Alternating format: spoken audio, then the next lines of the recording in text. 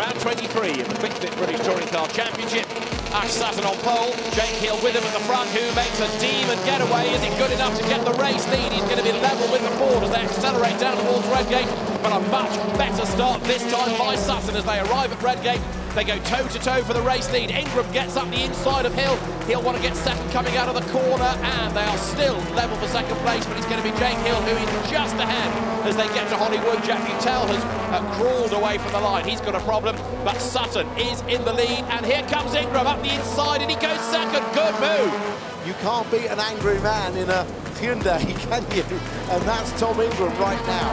We had an awful lot of talk about brakes in the run-up to this meeting. Is this the dive? There's a look, he's alongside. Sutton gives him room. They come out side by side.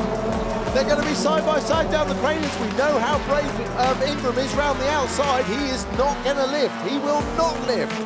And he'll have the inside line for the old hairpin. Sutton briefly goes back ahead, but Ingram to take the race lead. Down to the old hairpin, he goes through. Tom Ingram then up into the race lead.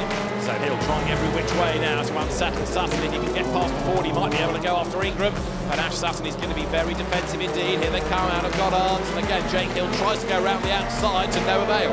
Into the S's. And this is Jake Hill's chance. He's going to have a go, but it didn't work. Sutton just hangs on. Ingram, meanwhile, is going to come round to take his second victory of the year. He is indeed, and it's going to be a 27th career win for Tom Ingram. But who's going to be second? Ash Sutton comes out of the corner ahead. So Sutton is second, Hill is third, fourth is Colin Turkington.